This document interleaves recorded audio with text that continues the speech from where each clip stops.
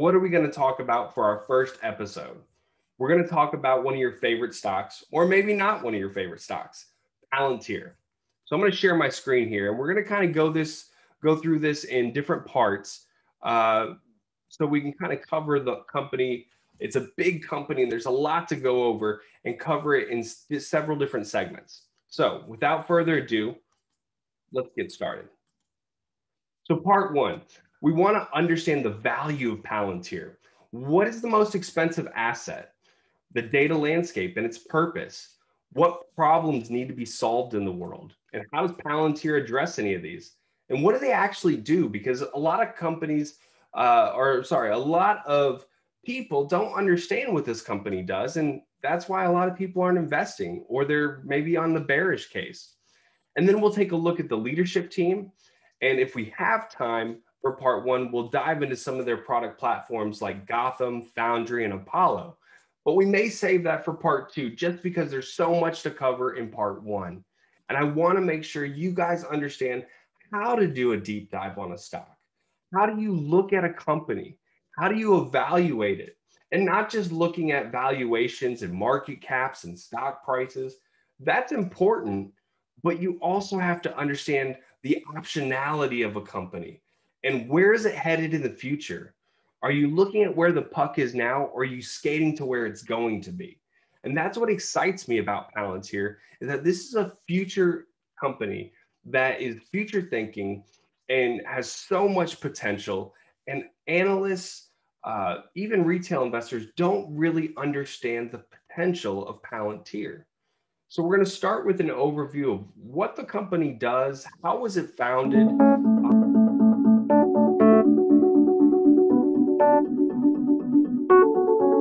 The way in which data systems have been built traditionally is for the convenience of the data system itself. They use these primitives like tables and columns and rows, strings of text.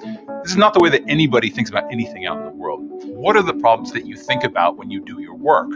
Cyber attacks and fraud, problems that are driven by emergent behavior. Privacy and civil liberties, counterterrorism, counter-narcotics, human trafficking. The thing about real-world problems when it comes to a data perspective is that they're often described in multiple sources of data. The world has just been recording mountains and mountains of data and has no idea what to do with it. Unstructured text, structured data, images, cyber data logs, shipping manifests, customer lists, credit card records, data integration, which sounds decidedly unsexy, but I think is the seminal problem in the current age. What Palantir really tries to do is move to a model where even if the underlying databases are discrete, that I have an intervening layer of Palantir on top so that I, again, can focus on what it is that I do well, which is figure out what questions to ask. And the computers can do what they do well, which is to figure out how do I query the 56 databases in my organization and bring that data back into one coherent whole to me, the end user, so that I can ask questions and the computer can get the data.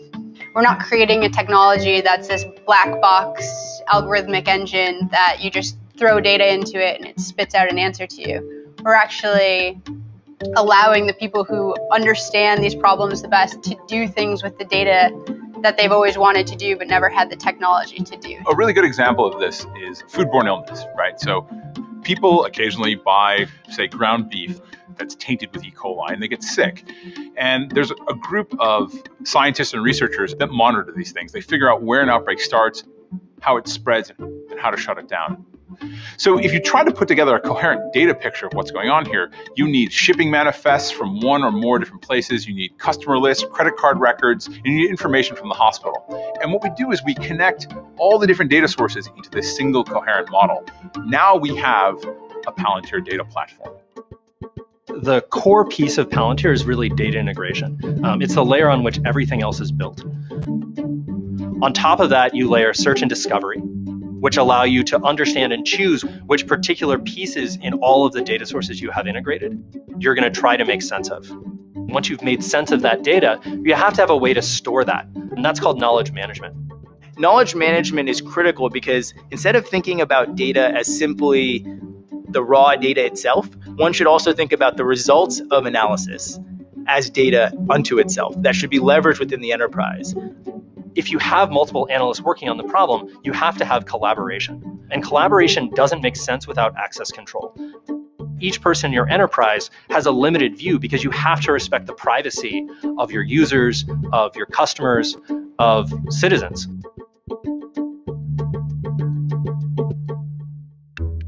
This is a new model oftentimes for a lot of the people we work with, but we've seen time and time again that tremendous outcomes can happen and our customers solve their problems. In the healthcare context, our customers are using Palantir software to combat the rising costs of healthcare. In the law enforcement community, we're helping them solve crimes in real time. Palantir can actually help save homeowners from bankruptcy and foreclosure. The data relevant to properly value a home is in a disparate set of databases. As you are able to actually assess homes on a loan level basis, then you can think about what modifications can be made against that loan to have some type of alternative to foreclosure. Just knowing the missions that these organizations support, you feel really good about what Palantir is doing, what Palantir is bringing to the world. The purpose of Palantir is to bring the Palo Alto culture in the form of a platform to an enterprise to revolutionize the work being done in that enterprise on the back of this platform, and to do it in a way that's fair and honest and corresponds to our values in the Valley, which are very high integrity, the best technology, open applications, ways of doing things that empower you to continue to do the work independent of us. What we're actually building not just addresses the problems you have today, but will scale into the problems you may have tomorrow. The next step is to think about what problems you want to solve, to think about what kinds of data that's out there to bring together. This is a partnership between us and our customers. The people are a big part of what we can offer, in addition to kind of the power of the technology and the platform.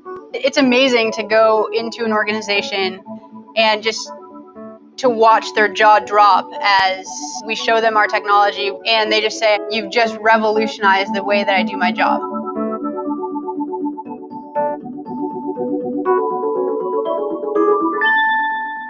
We've all heard about how data is growing exponentially, and it is.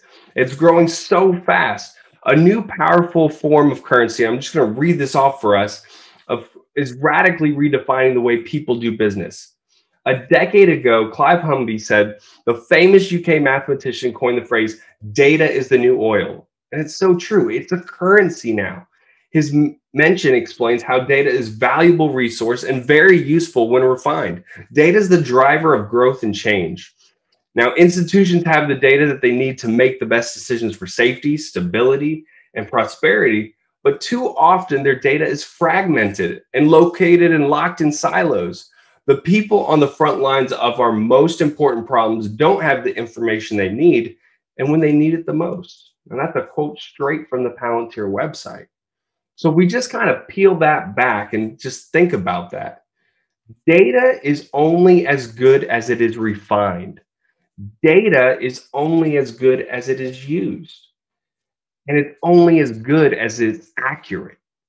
So what we want from an artificial intelligence software program or from humans is accurate decisions, accurate data, and smart decision-making in a timely manner. So how do we do that?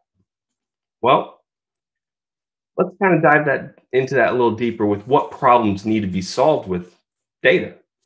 So it's ubiquitous around all data being for different industries, private, nonprofit, enterprise. There's data everywhere. And by bringing the right data to the people who need it, our platforms empower our partners to develop life-saving drugs, forecast supply chain disruptions, they locate missing children, and more. That's from the Palantir website. Those are game-changing contributions to our world. Life-saving drugs, forecast supply chain disruptions. Think about all the industries that deal with supply chain and locating missing children and making sure we're keeping our countries protected. Now, IDC recently calculated that 64.2 zettabytes. Have you heard of a zettabyte? That is 64.2 billion terabytes. That is 64 billion hard drives that you have at your house of data was created and consumed and stored globally in 2020. And that market is growing 23% on annual compounded growth. So there's more data than ever has been created before. But if we don't use it and we don't know how to dissect it and make it applicable and useful, then it's just like all those photos that are on my wife's laptop that are just clogged up and there's just no room left. So what is Palantir doing for these industries? It's unlocking data for things such as ERP systems, customer relationship management systems like Salesforce, electronic health records, electronic medical records, marketing, IoT, and other industries. They are unlocking the use of this data and making it better for companies to save money and make faster decisions. Now, like any valuable asset, it says here, data does best when it's leveraged effectively, like we just talked about. But it's ensuring that the data works efficiently and sustainable for months, years, and business cycles to come. This is something we're going to pour into as we go into the different products and see what makes Palantir different than all these other software programs that gives it this durability and this sustainability that we want out of an investment. Thank you guys for watching. Hopefully you enjoyed this content and learned something new about investing. Now, if you did like it, make sure to smash that like button. Help us deliver new content for you. And hit subscribe so this way you don't miss any other episodes of our YouTube channel. You can also listen to our network podcast, Pounding the Table, so you can learn more about stocks and learning how to beat the market. Now, are you ready to jump back in the water and dive in? I know I am. So until next time.